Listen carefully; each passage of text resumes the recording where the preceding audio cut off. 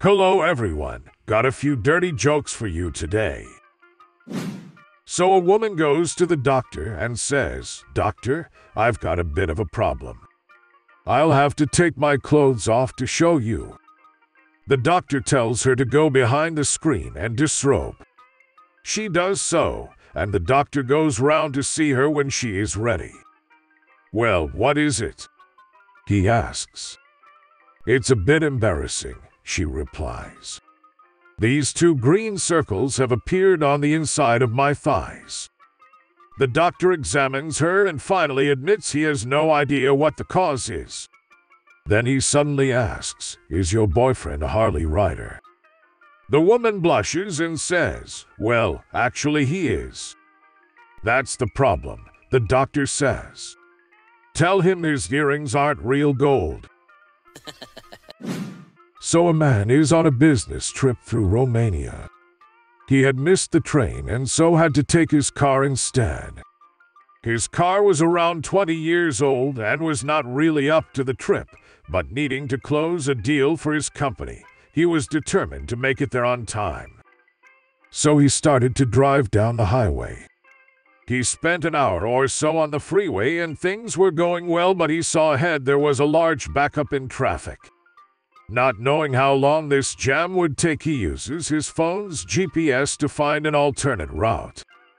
He exits the freeway and starts down a long two-lane road that began to wind through the mountains. After many miles, he begins to question whether this was really the best road he could have taken, but the GPS said that in another 30 miles he would rejoin the highway, so he continued on. As he was driving, he encountered a very steep climb up through a mountain pass. As he reached the top, he heard a loud bang and the vehicle shook violently. He coasted just enough to make it over the pass and start downhill. He stopped at the peak of the climb and opened up the hood, and being not very mechanically inclined, he had no idea what was wrong. He got back in the car and tried to start the car, but it just would not start. So he decided to try and coast down the hill and see how far he could get, or possibly come across a petrol station. He coasted down the hill for almost a full mile, and as it flattened out, slowly the car rolled to a halt. Having seen nothing within the last 10 miles, he decides to try and call a towing company to get his car, but his phone has no signal and is almost dead. So having seen nothing in the last 20 miles, he decides to lock his car and continue on foot to see if he can find someone with a phone. He continues on foot for several miles till he sees a small driveway which shows no signs of recent use. He decides it's worth a shot to go check this out. He walks down this driveway for at least half a mile before he finds a massive iron gate connected to a large stone wall on each side. As he approaches the gate creaks and squeaks and slowly opens inward. A bit startled, he cautiously walks through the gate and continues down the path. He hears a noise behind him and he turns to see the gate slowly swing shut and close with a loud bang. The man jumps at the sound and decides this was the best idea, so he runs quickly back to the gate, but it is shut and refuses to open. He decides to continue on and go find the house on this property. He walks for another 5 minutes before seeing a massive mansion looming in front of him. The front doors must have been 20 feet tall, and there were hundreds of windows, and it was 8 stories tall with a tower on the far right side of the house. The man slowly walks up the massive stone steps and through the huge pillars and right up to the large wooden doors. He finds the courage to grab the massive lion's head knocker and knock on the door. Surprisingly quickly, a short man in a butler's uniform opens the door. "Can I help you?" asks the butler. "Yes, I was looking for a telephone. My car broke down and I don't have cell signal and—" "Follow me," said the butler, sternly cutting him off. He follows the small butler into the largest foyer he has ever seen, with rich, thick red carpets on the floor and gigantic iron chandeliers hanging from a ceiling so high it reminded him of a Gothic cathedral he had seen many years ago in Italy. The butler shows him the telephone and telephone book and leaves him to call the towing company. The towing company is quite busy, and because of the distance to his car from any major town, they are not able to send a truck till the next morning. "What did they say?" asked the butler. "They can't send a truck till tomorrow. Is there a chance I could maybe?" "Right this way, we have many guest bedrooms," says the butler, cutting him off again. He follows the butler down a long hallway lined with suits of armor and shields with different coats of arms. "Geez," says the man, chuckling to himself, "do you have talking teacups and a monster for a master?" The butler responded with silence as he continued to lead him through the mansion. Finally, after what seemed like ages, they reached a lavishly decorated bedroom with a large four-post bedroom and a surprisingly large and modern bathroom. "We have a full buffet just down at the end of the hall to your right, but before anything else, I need to show you something." The butler then takes him back to the main foyer. He walks up to a giant fireplace. He pushes on a big stone on the corner of the hearth, and the back wall of the fireplace slides away to reveal a passage. He walks down this passage, turns a corner, goes down a set of stairs, around another corner, back up some stairs, and through a large door with a big brass knob. In the middle of the room was a big cage with a pink gorilla sitting in one corner.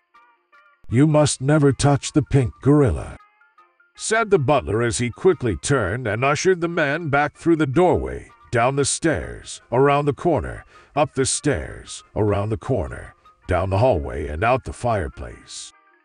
The butler then quickly walked away and disappeared through a door that then locked. Not sure what to think, the man goes back to his room and takes a long shower. After his shower, he goes to bed and tries to sleep, but he can't stop thinking about the pink gorilla. Why would that butler even show him the gorilla? It's not like he would have found the cage by accident. He eventually decides he wants to go take another look. Not to touch, but just to look. He had been going over the image of that gorilla in his mind, and he couldn't decide if what he saw was real or not. So he crept out of his room and down to the foyer. The fireplace was closed, and he knew he would have to push the secret rock, but he didn't want to alert the butler or anyone else in the house. He tries to carefully push the button, making as little noise as possible, when there is a loud bang. He froze and looked around to see if the loud noise woke anyone. Luckily, it seems that no one heard or cared, and so he slowly entered through the fireplace and walked slowly down the hallway. He went around the corner at the end of the hallway, down the stairs, around the other corner, up the stairs, and then slowly turned the big brass doorknob. The door opened with a loud creak and revealed the large cage with the pink gorilla now sitting in a different corner. He slowly walked around the cage until he was at a point where the gorilla was a mere arm's length from the cage bars. The pink gorilla was sitting there snoring, sleeping like a baby. By this time, the man had decided he had to find out what would happen if he touched the gorilla. So he slowly reached in the cage and softly poked the gorilla in the arm. He stood there waiting for the gorilla to react, but nothing happened. So he reached out and poked the gorilla a bit harder. This time the gorilla moved to scratch the spot he had touched. The gorilla then awoke. Sniffing his arm, he uttered a low guttural growl. The man quickly withdrew his arm and headed for the door. The gorilla then released a long, loud cry and started going crazy at the bars of the cage. He started actually bending the bars, getting it close to where he could actually get out. Then he ripped one of the bars off and howled again. At this point, the man, terrified, started sprinting out the door. He ran as fast as he could, down the stairs, around the corner, up the stairs. As he reached the top step, he could hear the gorilla starting down the stairs behind him. He ran even faster down the hallway and out the fireplace. He frantically started mashing the secret stone to get the fireplace to close. And as if in slow motion, the back began to slide back in place. It moved so slowly that the man wasn't sure it would close in time. As it was half closed, he saw the gorilla round the last corner. In a mad hope to get it to close faster, he started mashing the button again, but to no avail. Just as the massive stone was about to close, the gorilla puts his hand in the small crack left open. He slowly started pulling the large stone wall back open. Terrified, the man ran out the front door and sprinted back down the driveway. He came to the iron gate, and again it wouldn't open for him. So he began to climb. He got to the top, and as he climbed over, he heard the gorilla's cry, and being so startled, he fell down on the other side of the gate, tearing his new clothes in the process. He stumbled down the driveway towards the main road, and as he looked back, he saw the gorilla climbing up the gate.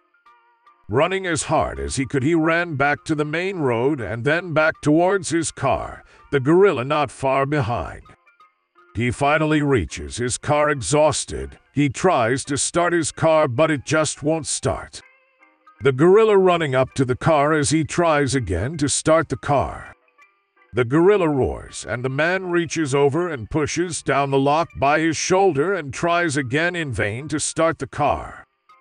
The gorilla then starts to push and rock the car, violently shaking the car. He eventually rips off the driver's side door. The gorilla then leans down and roars right in the man's cowering head, spewing phlegm all over his face and shoulders. The gorilla then reaches his arm into the car and pokes the man in the shoulder and says, "You're it."